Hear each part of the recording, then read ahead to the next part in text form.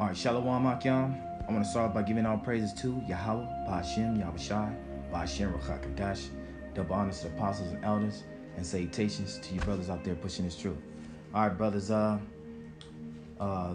Today's lesson is going to be entitled Isaiah 4:2-6, a chariot upon every dwelling place of Mount Zion. All right, and this is a beautiful chapter, man, because the Lord is about to he's about to beautify the kingdom. It's something nice, man. Okay, something nice. All right. The scriptures say that in every dwelling place that there's going to be a chariot above the dwelling place of the men of the Lord. How dope is that? How dope is that, man? That should get you hyped, man. The Lord's about to beautify us, the kingdom. Man, wow, the Lord is dope, man. And we're going to have a beautiful kingdom, man. Okay? Can you imagine looking up above your palace?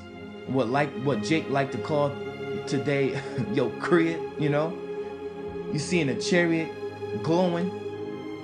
You know what I'm saying? That's going to be dope, man. That's gonna be dope. It's gonna be beautiful, man. Imagine your children going out playing and they looking up, seeing the chariot. Seeing how beautiful it is. You know what I'm saying? Man, I can't wait, man. You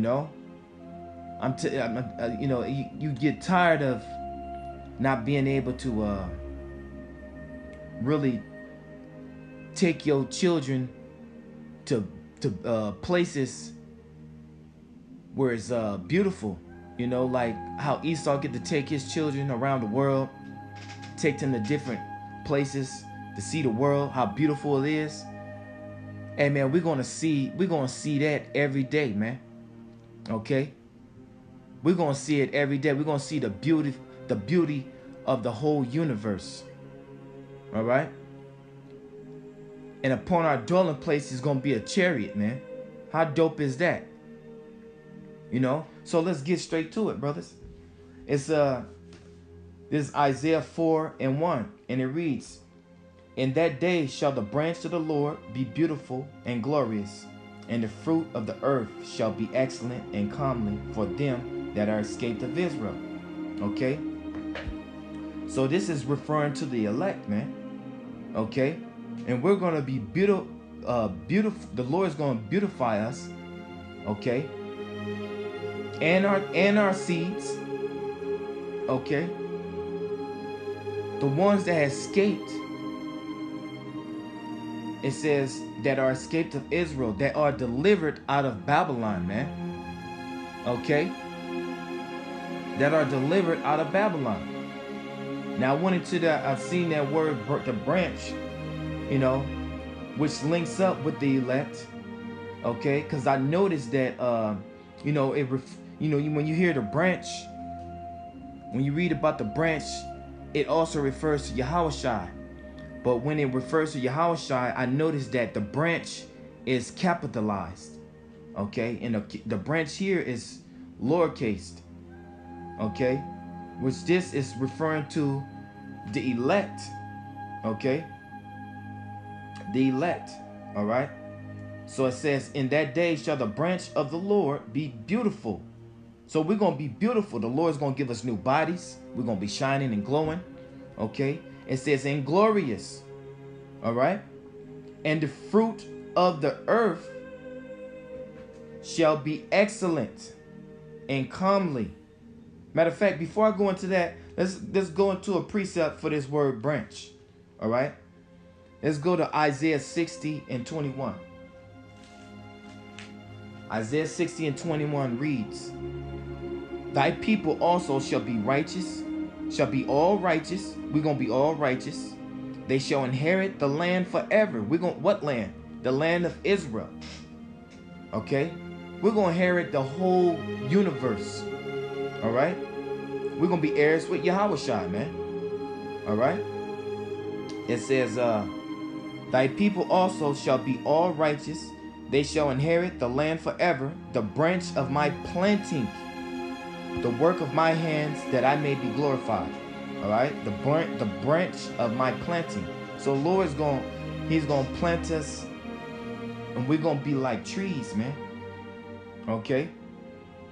Scripture talks about how our life is gonna be like a tree, never rooted up.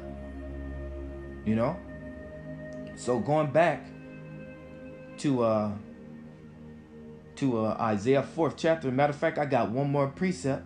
This is Proverbs 11:28, and it reads, "He that trusteth in his riches shall fall, but the righteous shall flourish as a branch." All right. So the righteous is referring to the elect. All right. We're going to flourish as a branch. We're going to be spread out throughout the whole universe, man. We're going to flourish, man. Okay. So we got good things coming to us, brothers. All right. So going back to Isaiah 4:2, it says, "In that day shall the branch of the Lord be beautiful and glorious, and the fruit of the earth." And you go into that word fruit. All right. The word fruit is from the Hebrew word parya, and it means offspring, children. All right. So our children. So the Lord is going to beautify our children, man. Okay. Our children is going to be having spiritual power, glowing. You know, we all going to be beautified, man. Okay. We're going to be dope as hell, man. And these other nations, they're going to be drooling. They're going to be drooling, wishing they was us. All right. So it says, "In that day shall the branch of the Lord be beautiful and glorious, and the fruit of the earth shall be excellent and comely." So in the fruit of the earth, hey, that also, you know, the fruit of the earth, the actual fruit of the earth, you know what I'm saying? The land, you know, the water, the air, you know, everything's going to be beautiful. Not just our children, but everything, man. Okay? Everywhere we turn, it's going to be beautiful. All right? That's how the Lord going to do it, man. You know? You got 2/3 that don't even want that, man. So it says, "And the fruit of the earth shall be excellent, and comely, beautiful for them," okay, the elect that are escaped of Israel, that are delivered from Babylon, man. Okay? That are delivered, that are abducted by our power, man. The Heavenly Father is going to send his son, Yahushua, to come swoop us up and deliver us, man. You know? He's going to deliver us, man. All right? We're going to be escaped from the hell that's going to come upon this place, man. All right? And it says, "And it shall come to pass," and it's going to come to pass, "that he that is left in Zion, and he that remaineth in Jerusalem, shall be called holy." All right? So this is the elect going to be called holy. And when you look up that word holy, it means pure. A saint. We are the saints. All right? We are the saints. Okay? It says, let me see. "And it shall come to pass that he that is left in Zion, and he that remaineth in Jerusalem, shall be called holy, even every one that is written among the living in Jerusalem." Okay? You're going to have the elect and the 1/3. All right? We're going to be delivered.